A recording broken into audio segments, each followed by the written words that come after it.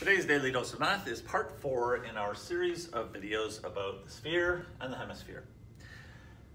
In this case, I'm looking for the volume, but the situation I'm given doesn't tell me the radius or the diameter of the sphere, at least not directly.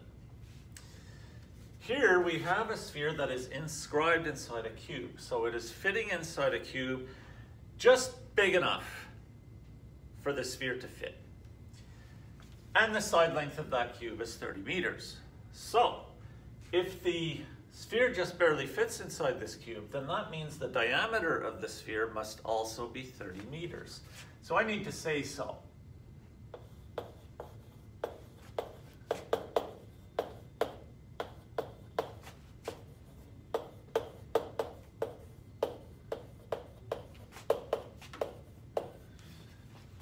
And now I need the radius, not the diameter. So radius equals diameter over 2. So the radius of the sphere is 30 over 2, which is 15 meters. Now I can use my volume of the sphere formula. 4/3 pi r cubed is 4/3 pi 15 cubed. I'll get out my calculator. 15 cubed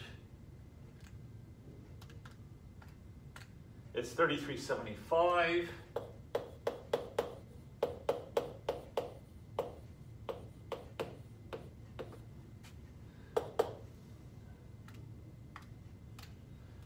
Therefore, 13,500 over 3 pi, and I'll go into decimal.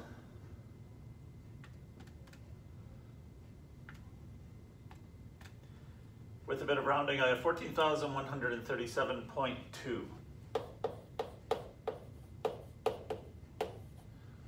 meters cubed as the volume of this sphere.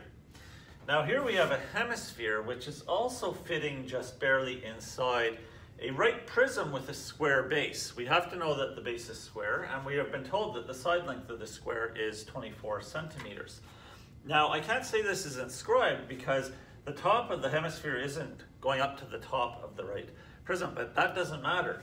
The equator of the hemisphere is just barely fitting inside the right prism, and its base is a square, so therefore, if the square's side length is 24, the diameter of the hemisphere is also 24.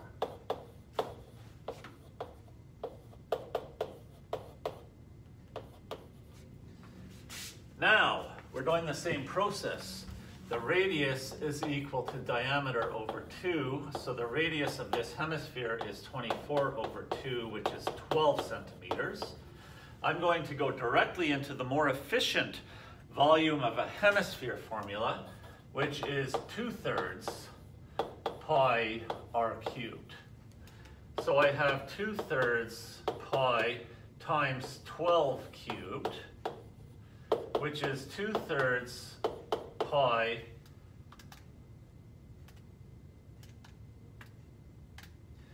of 1728. That equals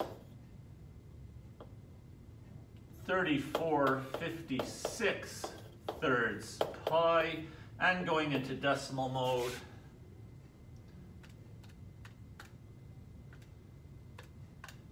I have 3619.1 centimeters cubed. So this is a little bit tricky just in the sense of how we're given the information. This formula, whether it's for the sphere or the hemisphere, is so simple because the only unknown when you're looking for the volume, the only dimension you need is the radius. So how do we make this a challenging question for students? We find weird ways to give them the radius in an indirect way, but if you understand your geometry of solids, if you understand the concept of radius and diameter, if you know how to use the formula and adjust the formula when you have a hemisphere, it's still not a very difficult question. At least I hope not. That is today's Daily Dose of Math. Please like, subscribe, and share.